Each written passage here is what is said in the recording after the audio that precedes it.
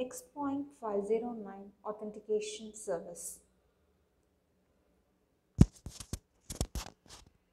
X.509 is an internationally accepted standard to construct a public key certificate. It has many versions and it is mainly used by S-MIME Secure Email, SSL TLS Secure Internet Links. These are the two topics that will be covered in your next unit. So it is this particular X.509 authentication service is being used in many security protocols. So what it does, the first point is it is a part of CCITT X.500 directory service standard. So it is one of the part that comes under this X.500 directory service. So first, what is a directory means? It is nothing but it is a server or can be called as a distributed server for maintaining some information about the user. So it is a collection of server database that you call it as a directory. First, it has been initially issued in the year 1988 and it is revised in the year 93 and 95. Mainly, it defines a framework for authentication service. So, as the name indicates, this X.509 is mainly used for authentication application. So, what is the content that it includes? It is a directory that is storing the public key certificate with the public key of the user, and it is mainly duly signed by the certification authority. The particular certificate of the user, that is a public key certificate of the user with the public key signed by the certification authority, is being maintained as a directory, and at the same time it defines some authentication protocols, and it uses the public key cryptography and digital signature algorithms. It can be used any algorithm. It is not specific to one content, but the recommendation given is RSA is the best. And so, what is meant by public key certificate? Since X.509 is an authentication service to issue the certificate, first we will need what is meant by the public key certificate. That is a certificate that is associated with user and it is created by trusted third party. That third party may be a certificate authority or it may be placed by the user or the other persons in the CA. So, what is a directory server? It is a location for certificate access, and it will not create a new certificate, it will just store the certificate that is being given by the user. So, this is the structure of the X.509 certificate. So, it includes a version, certificate serial number, that algorithm parameters, issuer name, subject name, issuer unique identifier, subject unique identifier, extensions, etc. And it comes in the various versions like version 1, version 2 and version 3. And here this certificate serial number, algorithm and parameters is in the name of signature algorithm identifier, and the issuer name, period of validity, that is not before and after, it is in the name of period of validity. And subjects, the public key information, it includes algorithm, parameters, key, etc. So these are the information that is being included in this X.09 certificates. This is a general format. It has been expanded again in the diagram. So, as already said, it is been issued by the certification authority. It contains the version. The version may be 1 or 2 or 3. 1, 2 or 3. Any version. Second point is serial number. As you know, each and every normal certificate includes a serial number. Normal certificate in serial number certificate number in the certificate it will include a unique number that has been given by the certification authority. And signature algorithm identifier, digital signature irukkunna adukku or identifier, and issuer name CAR, then period of validity, in the certificate validity period enna இந்த டேட்ல இருந்து, that is from date to date, எது வரைக்கும் இது வந்து வேலிடா இருக்கும், and the name of the owner and the algorithm parameters key, என்ன algorithm use பண்ணியிருக்காங்க, அதுக்கு என்ன keys apply பண்ணியிருக்கு, etc. And version 2 and version 3 ல issue unique identifier, subject unique identifier, and version 3ல பார்த்தீங்கன்னா அதில் மட்டும்தான் அந்த எக்ஸ்டென்ஷன் இருக்கும் and a signature. These are the information that is being given along with a certificate அந்த மாதிரி தான் இருக்கிறது தான் you call as X.509. இதெல்லாம் அந்த information it includes. So this is the notation of the X.509. That is, a user certificates generated by the certificate authority will include this format. This is the format where the notation CAA it denotes. Where the notation CAA denotes, it is a certificate for the A that is being signed by the certificate authority. So A அப்படிங்கிறது தான் வந்து அந்த user அந்த பர்சனுக்கு நீங்கள் கொடுக்கக்கூடிய certificate யார் sign பண்ணியிருக்காங்கன்னா சர்டிஃபிகேட் அத்தாரிட்டி சைன் பண்ணியிருக்காங்கங்கிறது அர்த்தம். ஸோ இந்த நோட்டேஷனுக்கு இந்த ஃபார்முலா எடுத்துக்கலாம். Y of X அந்த சர்டிஃபிகேட் அத்தாரிட்டி யார் வேணாலும் இருக்கலாம், எந்த அத்தாரிட்டி வேணாலும் இருக்கலாம் அவங்க. And it includes the signing of I by Y consisting of an I with an encrypted hash code appended. கண்டிப்பாக சைனை சும்மா சைன் இல்லை, as it has been dealing with network security and cryptography and the signல hash code வந்து encrypt ஆயிருக்கும். And obtaining a certificate, so any user with access to CA can get any certificate from it. Only the CA can modify a certificate because it cannot be forged. Certificates can be placed in a public directory. So certificate அப்படிங்கிறது வந்து கண்டிப்பாக access permission இருக்கிறவங்களுக்கு certificate authority கொடுக்கறது. அந்த CA தான் அந்த சர்டிஃபிகேட்டை மாற்ற முடியும், அதர்ஸ் வந்து மாடிஃபிகேஷன்ஸ் பண்ண முடியாது. ஸோ ஃபோர்ஜரி இல்லாததுனால பண்ண முடியாததுனால it can be place in the public directory.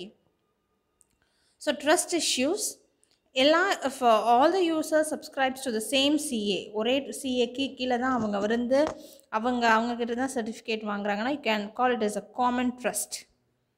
So எல்லா யூசர் சர்டிஃபிகேட்ஸ் வந்து it is been placed in the directory for access by all users. எந்த யூசர் அவங்களோட சர்டிஃபிகேட்டை மற்றவங்களுக்கு ஈஸியாக ட்ரான்ஸ்மிட் பண்ணலாம். So once B is in possession of A certificate, B has confidence that message is encrypted and it will be secure, and message is signed with A's private key, so it is unforgeable. இந்த particular trust அப்படிங்கிறது வந்து கிடைக்கும் இந்த CA இருக்கிறதுனால. அவங்களுக்கு கீழே இருக்குது ஒருத்தங்களை பற்றின இன்ஃபர்மேஷன் நம்பகமானது அப்படின்னு சொல்லி நம்மளுக்கு அந்த சிஏ கொடுக்கறதுனால we can easily trust that particular certificate அப்படிங்கிறது concept. CA hierarchy. So if both users share a common CA, then they are assumed to know its public key. காமனாக ஒரே சிஏ கிட்ட இருந்தால் certificate வாங்குறாங்கன்னா it means that public key is known, assumed to be known, மற்றவங்களுக்கு தெரியும்னு சொல்லலாம். இல்லைனா they have to form a hierarchy. So use certificates linking members of hierarchy to validate other CAs. மற்ற CA கிட்டேருந்து வாங்கினா அப்படின்னா you have to validate it. So அது எப்படி அந்த ஹைரார்க்கியும் இருக்கும்னா both parties don't use the same CA. If there has been some means to form a chain of certification, same CA இல்லைன்னா we have to form a chain of certification. அப்போ வந்து யார் அந்த certificate generate பண்ணாங்க, இவங்களை நம்மளால் trust பண்ண முடியுமா அப்படிங்கிற கொஷின்ஸுக்கெல்லாம் அந்த ஹைரார்க்கி வந்து நம்மளுக்கு ஆன்சர் பண்ணுற மாதிரி இருக்கணும். So these are the issues. தெரியாத ஒருத்தங்க கிட்டேருந்து நம்ம போய் வாங்குறப்போ ட்ரஸ்ட் பண்ணலாமாங்கிற கொஷினுக்கு நம்மளுக்கு ஆன்சர் கிடைக்கணும். So that we can able to receive that particular certificate. So அந்த செயின் ஆஃப் சர்டிஃபிகேட்ஸ் இருக்குது, ஒரே சிஏ கிட்டே இருந்து இல்லை வேறு வேறு சிஏ அப்படிங்கிறப்போ we can form a hierarchy by using that என்ன சர்டிஃபிகேட்ஸ் எங்கிருந்து வந்துச்சு அப்படிங்கிற ஒரு செயின் ஃபார்ம் பண்ணலாம். தட் இஸ் இதுதான் format. A acquires B certificate using chain. இதுதான் B அப்படின்னா இங்கிருந்து வந்திருக்கு அப்படிங்கிற இந்த செயினை வந்து they can follow. அதே மாதிரி தான் B acquires A certificateக்கு அவங்க இந்த செயினை ஃபாலோ பண்ணுறாங்க. ஸோ இந்த மாதிரி செயினை வந்து ட்ராக் பண்ணிக்கிட்டே வந்தாங்க. சர்டிஃபிகேட் எங்கிருந்து எந்த சிஏ கிட்டேருந்து வந்ததுங்கிறத ட்ராக் பண்ணிகிட்டே வர்றது வந்து நம்மளுக்கு ட்ரஸ்ட் கிடைக்கிறதுக்கு ஒரு முக்கியமான விஷயம். And this is the diagram that denotes the hierarchyயோட use. இந்த இதெல்லாமே ரவுண்டட் இருக்கிறதுல this is denote your hierarchy எங்கிறதுங்க அப்படிங்கிறப்போ the hierarchy denotes and these boxes denotes the certificate, list of certificates அப்படிங்கிறத it denotes. So for example Z of B அப்படிங்கிறப்போ பிங்கிற particular person யூசர்கிட்ட இருந்து தான் வந்தாங்க, எக்ஸுங்கிற சர்டிஃபிகேட் அத்தாரிட்டி தான் ஏ கொடுத்தது, எக்ஸுங்கிற சர்டிஃபிகேட் அத்தாரிட்டி தான் சி கொடுத்தது அப்படிங்கிற இந்த ஹைரார்க்கி உங்களால் இந்த இடத்துல தான் ஃபைண்ட் அவுட் பண்ண முடியும். ஸோ இந்த மாதிரி செயின் ஆஃப் சர்டிஃபிகேட்டை ட்ராக் பண்ணி you can able to find out the trust. And the next point in this X.509 is certificate revocation. ரிவோகேஷன்னா என்ன அப்படின்னா திரும்ப வாங்குறதுன்னு எடுத்துக்கலாம். நீங்கள் கொடுத்த ரைட்ஸை கொடுத்த பவரை you are regaining again.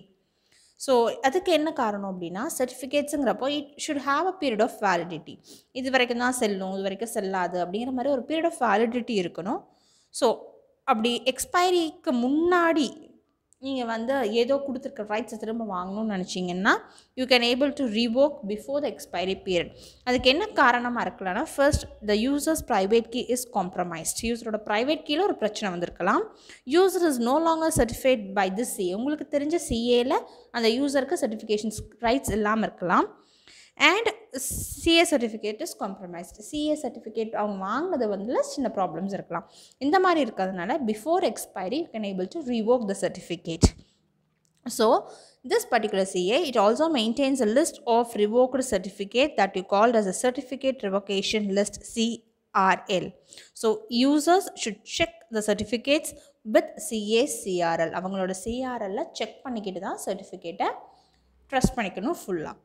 So இந்த சர்டிஃபிகேட் ரிவோகேஷன் லிஸ்ட்டில் என்னென்ன இருக்குன்னு பார்த்தீங்கன்னா each CA maintenance a list of all the revoked நான் எக்ஸ்பயர்டு சர்டிஃபிகேட்ஸ். எக்ஸ்பயர் ஆகலை ஆனால் நீங்கள் ரிவோக் பண்ணுறீங்க அப்படிங்கிறப்போ அது ஒவ்வொரு சிஏவும் மெயின்டைன் பண்ணிகிட்டே வந்திருக்காங்க.